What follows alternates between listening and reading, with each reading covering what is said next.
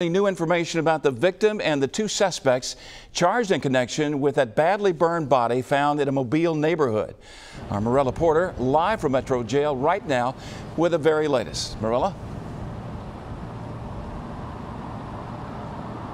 Byron, we now know the victim and suspects were neighbors. Today, we tried talking to other people in the neighborhood to see what they might have seen, heard, or know. Most people either didn't come to the door or weren't willing. But this morning, one of the suspects was talking.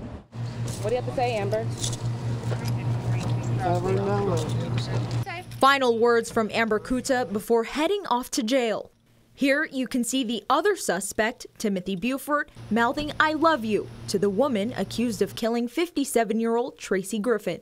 Kuta and Buford are both charged with murder and abuse of a corpse in connection to the discovery of a burned body found at a home on Bonneville Drive yesterday. Police believe sometime Tuesday night, Kuta and Griffin got into a fight at Griffin's home, a fight that ultimately led to her death. Investigators say Kuta then called Buford to help her get rid of the body.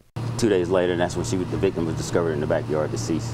Officers found Griffin's body severely burned yesterday morning. Dubose says though a motive is not known, the victim and two suspects were neighbors. These suspects would come to the victim's house because I believe they lived across the street or in the area.